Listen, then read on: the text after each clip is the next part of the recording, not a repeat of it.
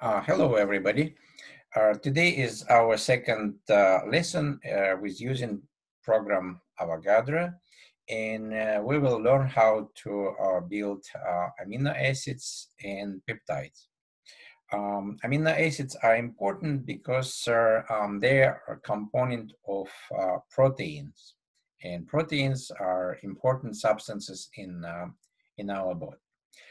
Let's go to program Avogadro and see how we build their peptides, which is a component of proteins. Okay, so I'll go to the screen sharing and open their Avogadro program. All right, so now let's use our previous skills and build the first most simple amino acid using our starting from methane. We'll go here, select this building draw tool. So, and select carbon, click on the screen. All right, okay, so let's just use our normal bond and stilk option. Okay, so let's just rotate it a little bit to create kind of more convenient view. All right, okay, oh, something like that. So now what I will do, I will change this hydrogen for amino group by selecting nitrogen. Okay, so now I converted the amino group. So the second hydrogen, I will convert into carboxylic group. And for this matter, I first convert this hydrogen into carbon. Go here, click on it, and it becomes carbon. So it's actually methyl group. So now what I will do next, I will change this 2 hydrogen for oxygen. And in fact, I will be making this OH group 1, 2. All right, so now for their convenience, I'll go to extension, optimize geometry. So, all right, so now one of this OH group need to be converted in carboxyl group. For this matter, I go here again and select the double bond and click on this bond. Okay, so now we have the simplest amino acid, which is called glycine. It has carbon connected to hydrogen, and on one side we have amino group. In another side we have so-called carboxylic group. So carboxylic group has our carbon with double bond with oxygen and OH group. So this is acid group, and this is amino group. So and those amino acids called alpha amino acids, which mean that amino group and carboxylic group are connected to the same carbon. Now let's create their so-called peptide group between 2 glycine molecules. So for this matter, so I go and select it, move it slightly, go edit, copy, and paste. So now let's just separate them slightly. Okay, so now I created two amino acids, 2 glycines. So now let's increase it so that we can see it clear. Now, in order to form their peptide bond, I have to remove water molecules, namely OH group from carboxylic group and one of the hydrogen. So let me go, and so I need to put to click on shift in order to select multiple atoms. So I select 1, 2, 3. Now go to edit and cut.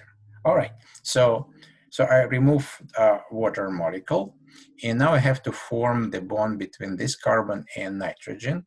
So I go here, select, well, just select carbon, have single bond, and form the bond between this carbon and this nitrogen. All right, so we form the bond. Okay, so however, since the distance was a little bit far, so I need to go to extension and optimize geometry. All right, so now we have a small peptide. It's actually called peptide with peptide bond. So this bond, which has carbon, nitrogen from amino group, and carboxylic group, it's called peptide group. So we created dipeptide from two glycine molecule. However, I didn't tell you about the trick. The trick is that we have here in the Avogadro program the database of peptides, and we can make peptides in a more simple way. So let's do it. Let's clean the screen. So look at this molecule again so that you know what we did. And now I'll go and clear the screen.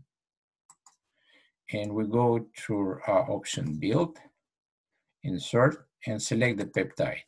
So here's a 20 alpha amino acid from which our proteins are made in our bodies. So this is glycine. So if we click on it twice and click on insert peptide, so we actually get the same molecules which we created previously with, but this time we get it with much less effort. So let's put it in the middle and take a look at it. So basically we get the same molecules, and it is a dipeptide called glycine. All right. So that's how we can build the peptides very easily. So now let's clear their screen again and go back to their build options. So in order to see the structure and name of this amino acid, so you just click on it and it shows, okay, let's just clean it. Okay, so now let's, for example, take a look on one of them, which called isoleucine. So we'll go insert peptide, click on it, and we can just do it with any of the amino acids.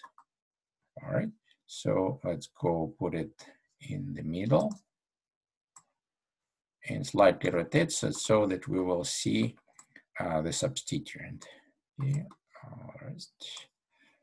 So I'm a little bit new with this tool. So, okay, so it's more or less as we build it. So you see, instead of one of the hydrogens here, we have a group with 1, 2, 3, 4 carbon, and it's butyl group. But since it connected not by this carbon, but the second one, so it's called isobutyl group. So that's amino acids which we selected. So now go and clear the screen again. So go to the build option, insert peptide, and now basically we can build any kind of peptides by selecting one by one amino acids. Let's just do it kind of randomly. 1, 2, 3, 4, 5, 6. 1, 2, 3, 4, 5, 6. One more, 7. Okay. So now if we click on insert peptide, so we get this 7 peptide. So peptide with 7 amino acids. So let's deselect them. All right, so now we can just increase it and take a look on its structure. You can just rotate it. More convenient. When the peptide is becoming very long, so it is more convenient to see them as not like a ball and stick, but a simple wireframe. All right, so in this case, we see there are oxygen shown as green little stick, nitrogen as our blue, and carbon as our at the center of this triangle. So hydrogen I didn't show. So there is another way to look on this. We can use a stick, and we can, in this way, we can build their different type peptides, and actually we can build their real proteins, but the protein is pretty long molecule. So this end up our lessons for today. Thank you very much for your attention.